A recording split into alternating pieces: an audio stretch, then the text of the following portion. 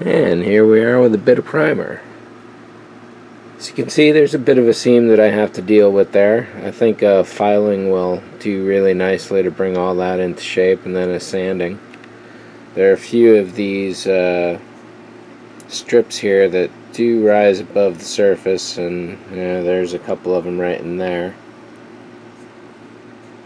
Might be a couple more, but out of 30 it came out pretty good.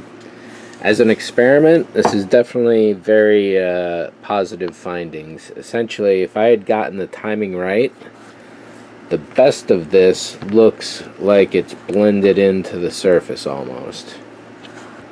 Like this guy here is a really nice one. And if all the rest can be like, even that's not bad, these two are pretty good. If all the rest could be along these lines, like this is a really, well, this is a decent bar going across right there. There's a few of them that look pretty good overall, but what taken in the whole, you add up stuff like this with stuff like that, and it just starts to look kind of sloppy. So one or two here or there could work, but really if a lot more of them were uniform and looking good, like these two kick above the surface pretty well.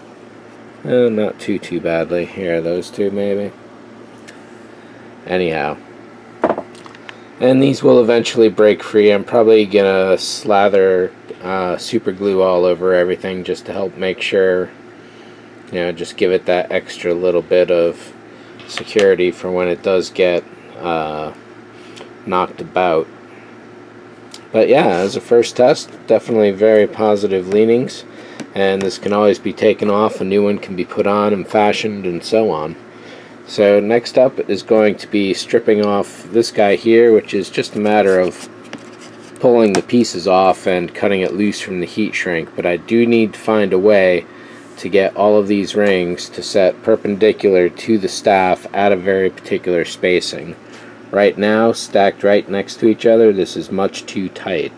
The rings need to have more definition each.